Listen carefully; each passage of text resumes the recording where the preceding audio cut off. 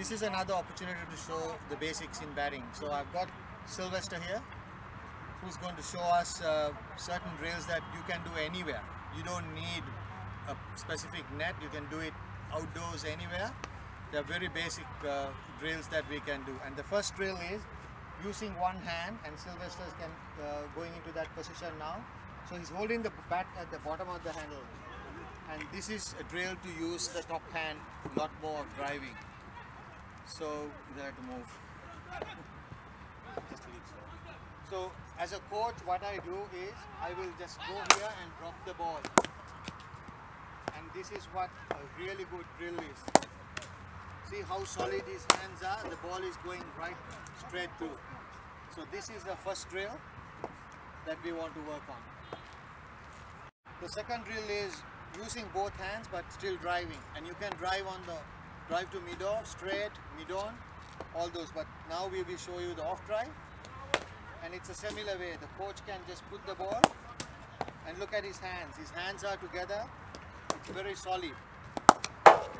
His head, the most important thing is just play your shot again and stay there. Play the shot and stay there. This is the important thing. Look at that. His head is right over the ball. As soon as that happens, you control the whole shot. When this goes up is where the problems start. So his grip is perfect. His back, see, angling towards the ground. And this is really good of showing a batsman. From there, he just drives through. So this is a great skill and it can do it anywhere. The third drill you can do is, we all talk about difficulty in facing spinners. So this is something, learning to use your feet against a spinner. So as a coach, I'll move a little bit towards the wicket side and I'll leave it out slowly. So look at that. He has to walk out, step out, get to the ball, still head over the ball and driving it. That is perfect. So this is a very easy drill again. You can do it anywhere. You don't need specific nets or anything like that. And it's very simple drill. So the next drill we want to show you is you can learn to sweep. If you're going to sweep in a game, you've got to do it at practice. So this is another session drill. You can do it to practice. See, it's very, very good. And as a coach, just be careful where you stand.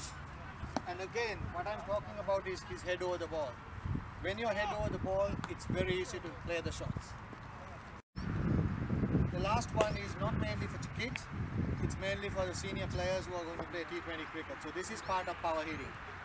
What you do in the game, again, what we're doing is practicing in the net. So I'm going to throw some balls at Sylvester and he will show us how to hit it.